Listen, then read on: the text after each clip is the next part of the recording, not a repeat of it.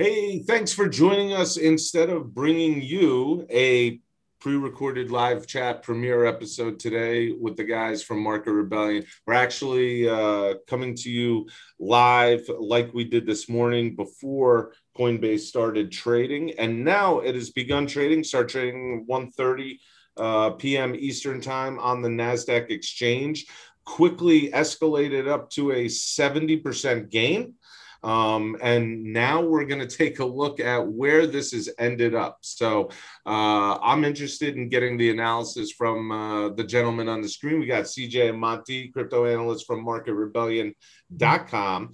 And, everybody, thanks for joining us. First of all, just want to start off anything from Trade the Chain or Market Rebellion is not to be construed as financial advice or any of that good stuff.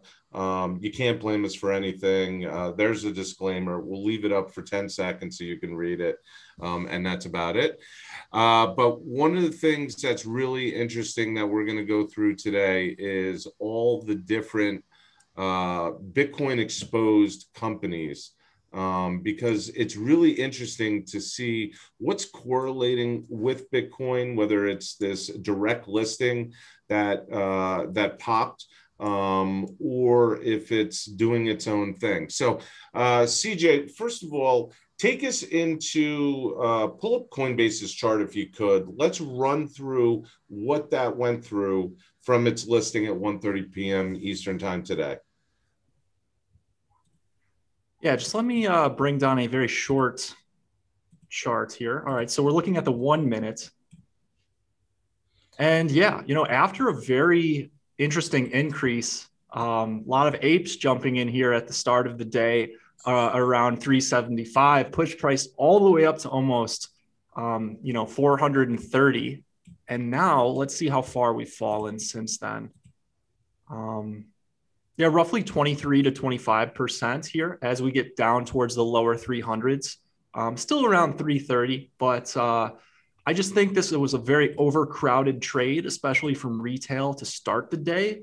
But that being said, I'm still very long-term bullish on coin. I think it's very overvalued right now. But like I said earlier, when we were talking with Donish and on the live stream this morning, I think that the Kathy Woods of the world and a lot of those institutional players want exposure to Coinbase because it's much different than just owning something like Riot or Mara or MicroStrategy, a company that's just buying Bitcoin. Because they really only give you exposure to Bitcoin, but Coinbase will give you exposure to the entire trend in crypto as a whole. It will give you exposure to say Ethereum or like the trading fees generated on a platform like that. So it's very interesting. See if we can get this chart reloaded. Yeah, CJ, I think you make a great point there. And, that's one of the things I think is so unique about this listing is kind of, we got interest in this listing from both sides. We got interest on the institutional end and on the retail end, which is a pretty unique phenomenon. But, back what you were saying about the institutional interest in the space, I think that's a great point, right? Like right now, if you look at, the vehicles for exposure for these institutions in traditional equities, you have basically Riot, Mara. I mean, I guess you have Square and Silvergate, but for the most part, like your exposure is limited to the mining sector. So, this is a unique opportunity for institutions to kind of get exposure to crypto in an entirely different sense, because I mean, crypto is a hugely broad phenomenon, right? And to kind of focus the equities on just the mining aspect, I think is very limiting. So, Coinbase, I think, is just the beginning. I think we're going to see a lot more, eventual listings down the road that open up more opportunities for institutional exposure. But I mean, speaking to today's price action, I mean, it's just been absolutely crazy. I think we'll probably end up around 360, the target price. But it reminds me of, when we get a new listing of a small altcoin on an exchange or, one of those SIG dev alerts from Trade the Chain. It takes some time for the asset to kind of find its price. It doesn't necessarily, the clear value isn't always perfectly clear right away. So, this is just an example of that. It's going to take some time for it to find its value. But one question I have for you guys, if you didn't get filled at the open today, what price would you consider buying? Are you considering buying this dip after running up to 400? Does that run up change like the psychology of this trade at all? Any thoughts? No, that's an interesting question. Now, there's a couple of things. If you move to the minute this started trading, you can see that it started, I believe it was 380 or somewhere in that neighborhood. Now, one of the interesting things is that this was given a 250 price for guidance by NASDAQ yesterday evening. So what I'd like to know, because there's still performance that's based off of $250 at the start. So is this something where it's like an IPO where the floor price was 250, but it got shot up to 380 for launch? I'm not sure, but on some platforms like Robinhood, Fidelity, it's actually still showing 250 for its launch price. Whether I buy the dip or not on this, I don't know. I feel like, Monty, we're in uncharted territory, right? I mean, this is the first of probably a handful of exchanges, crypto exchanges, to go public. And we have no idea what this beast is going to do and how the public reception is. Yeah, I completely agreed, Alex. And for that reason, I'm not going to touch this today. But, I'm just so interested to see how this plays out, because back to CJ's initial point, I really think there's going to be strong interest from the institutions and also from the retail side. And I think, there's good evidence for kind of the retail speculation on this asset. One term that CJ's been using a lot that I'm excited to use because you don't get to use it often in finance is cannibalization. It's a fun word. It's an exciting word. But I think that's exactly what we're seeing here, is like a bit of cannibalization within crypto. Some altcoins are taking some losses today. We talked a little bit about KNC and StormX. And, I think people are just, it's not getting the attention it typically has on any given day because the retail money is just focused on coin right now. So, this is a really interesting curveball that's being thrown into the market. And, before I feel comfortable really determining its value, I think it just needs some time to, be traded a little bit. Yeah, I want to, if I can, just share something real quick. And that is, if you look to what you just said, CJ, if you look at the overall sentiment of crypto today, it's been short-term bearish and neutral. I mean, the whole single time. And even if you go over to the Bitcoin chart, we had a serious retracement this morning, when we got on the air for the initial coverage of Coinbase. And not only that, it carried over into the other crypto exposed stocks. So you look at, Voyager Digital. Voyager was something that I was looking at as maybe a play, because now Coinbase is public. It's going to start carrying over to the others around it. No, it sank. We look at Bit Digital. Look at this. Boom, sank. Look at Riot, down. Everything down. So I don't know what exactly the trend was there, whether it was the Coinbase IPO or if it was Bitcoin itself. I don't know. Any thoughts, CJ? Yes. And I think it's more about Bitcoin and the technicals. It's interesting. John had said it all along that this would probably be the high point of the week. Today, Wednesday, being when the IPO or the direct listing actually occurred. So I do want to go to the Bitcoin chart. I do want to draw a little bit for you guys. So on the 1 day here, we've been highlighting this ascending triangle for quite a while. Yesterday was the first day we actually broke out, but it wasn't with huge momentum. It was like just barely opening the door. And on the 4-hour time frame, we ran into this TD Cell 9, and we've gotten a rejection and have come down ever since. However, that 61 level is still immensely strong when it comes to the weekly chart. That's the key Fibonacci level we've been battling for weeks now. So typically, when we break out of ascending triangles, a lot of the things in what we'll see is, we'll see these we'll see, price bounce around. Then once it finally breaks up, it was a nice move, and it got you all the way to 64K just about. But we hit that TD sell 9 right at the top of the trend, and many times when you'll do that after a breakout, you'll back test that previous resistance level, find support, and then bust even higher. So I'm expecting some price action like that to occur. We'll see if we get something similar to that. But that would be most characteristic, in my view, right now. And I think all that sell pressure is just bleeding into a lot of the Bitcoin-related stocks.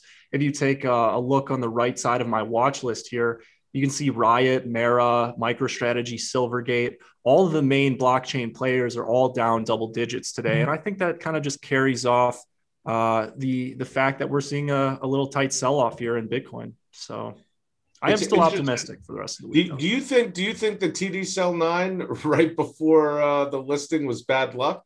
I mean, do you think that had anything to do with the downward pressure today? I mean, yeah. I mean, it's technical. It obviously did. I meant with the Coinbase listing. Yeah, well, the sequential indicator, it essentially tells you when, the trend is exhausted. And I mean, we knew the date of this listing for a while now. So I think a lot of people kind of front ran this news. And I think that's why, the trend was kind of exhausted when we finally did get here today.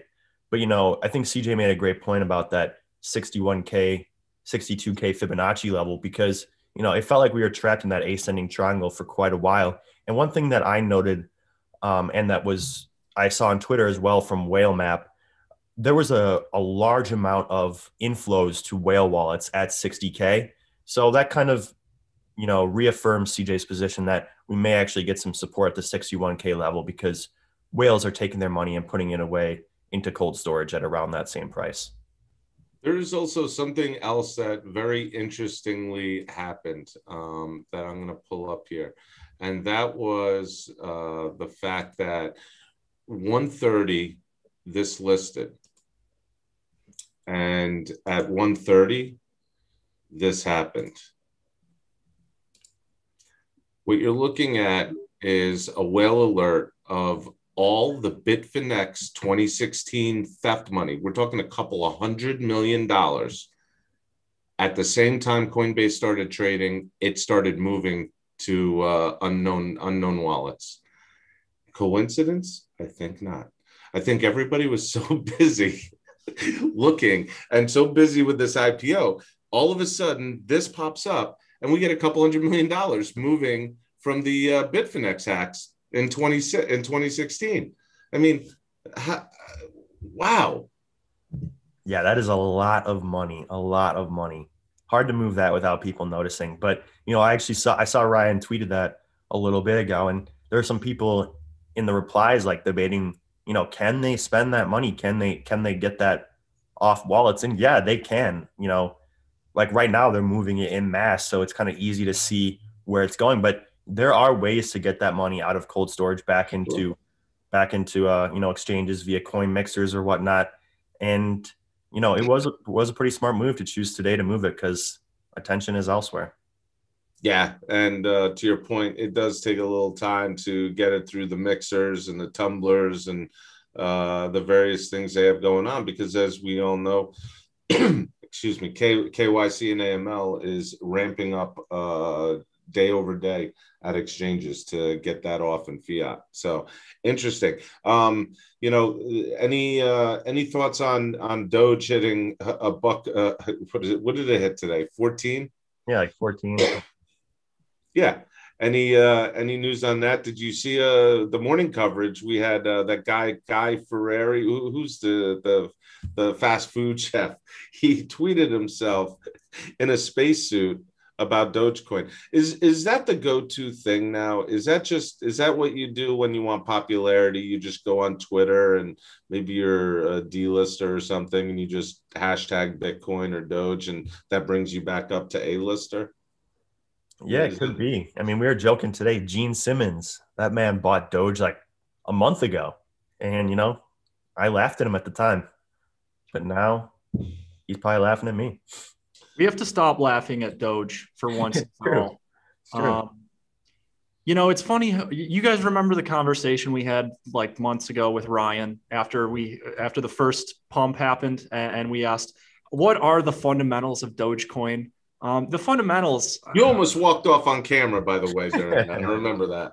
I think I was wearing my robe for that episode, so it's difficult to take me seriously. But Doge has fundamentals in the sense that it's almost an internet anomaly, in the sense that it's this community built around Jackson Palmer that thinks this Doge is absolutely hilarious. Elon Musk picked it up, and people just won't forget it because it's become an iconic part of the cryptocurrency markets. Whether or not you think it's a serious long-term viable investment, you know, that we don't know. Like, it definitely could be. Who would have said Litecoin would have made it this long? You know, I think there's just as large of an argument to be made that, you know, do we need Doge? Do we need Litecoin? Like, they're just forks of Bitcoin. But I believe that Dogecoin is truly an anomaly at this point, in the sense that it likely will continue to pump and increase with the bull market. It's just kind of, it's built that fundamental sentiment. And now you can see we are correcting on a TD Cell 9, and I do expect price to come down a little bit with Bitcoin here, but like, will Dogecoin pump again, possibly to 20 cents? I think so. Wow. Okay. I mean, that's big words. And if any of you guys know Rob over Digital Asset News, you'll know that Doge's biggest contender has just launched a short time ago, and that's Tomato Coin. It is live, and that's a real thing. I'm not even lying. Okay, cool. Guys, this is great. I look forward to following this up. You know, we're gonna have a little market wrap up and see where the trading day ends, which is in just about 47 minutes now. But it's going to be interesting. And I'm definitely paying attention to CNBC, because the CNBC, who never, I mean, whenever they get Novogratz or anybody else into the room and on the show and stuff like that, they immediately try to like end that segment as quick as possible. That's how they've always done it. They've spent more time talking about Bitcoin and cryptocurrency today than they have in their whole history combined, I think. So that in itself is a big move forward for the industry, and I'm happy to see that. Now we just need them to make sure that they understand what cryptocurrency is, but they will. It's all good. All right, folks, thanks for joining us for this update. We'll do a market wrap and see where this day ends. Coinbase, probably the most prolific IPO out of any company in a long, long time, but definitely the most instrumental one for us people in crypto, as all of it now you just can't ignore it. So we're happy it happened, and we'll see where it goes.